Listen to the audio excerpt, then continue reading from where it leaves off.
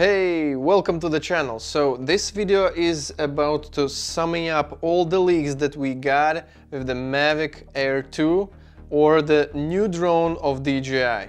First of all, it's important to mention the fact that the Mavic Air 2 brings us a step closer to Mavic 3 Pro. If Ocusync 2 is coming to the drone that costs like $800 to $900, this means that they are preparing something even better and even more efficient, more reliable in future for the next generation Mavics. And design-wise, basically, the Mavic Air 2 is a real knockoff of Mavic 2 Pro. So this is the thing that I actually like, because you know, it works well, the design and all the facts that we know about Mavic 2 Pro are great, and this is just a little bit smaller version of this. So spec-wise, we can see in this image is the best image that we have with something that shows the camera. It looks like here is some kind of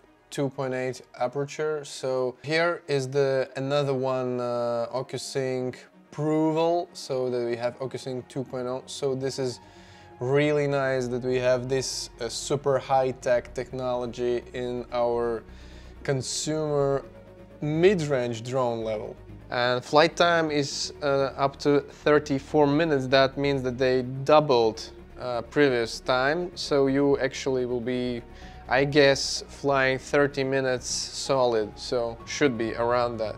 One of the most interesting couple things that we have in these leaks is intelligent flight modes and 48 megapixel camera. This is, you know, very big question in terms of what in the end it's going to look like. They mentioned that ADS-B receiver, so that means that it's going to receive some signals from other aircrafts in the air and then just avoid them, but it will not send the same signals to the actual planes, so another aircraft. So if we will try to look for who actually this drone is made, if we have Mavic Mini drone, and it's still out of the concurrents, because this brings us to think that Mavic Air 2 going to cost around $1,200 if you are interested into serious droning, serious using of it. So this definitely is the king of portability. And also I can prove that this drone is pretty durable overall. So I crashed it already maybe 10 times in total, and this drone is still flying and working well.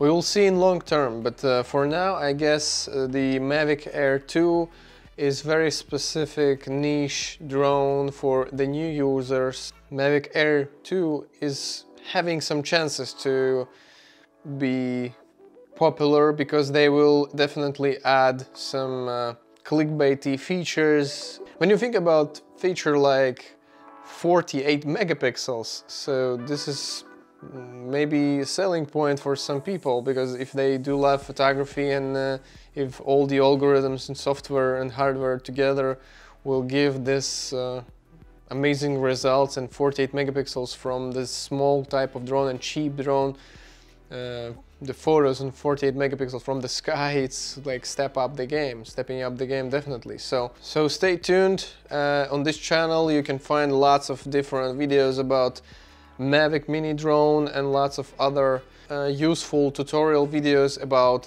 overall flying techniques, how to create cinematic moves, how to edit, how to color grade and color correct your drone footage. So thanks for watching.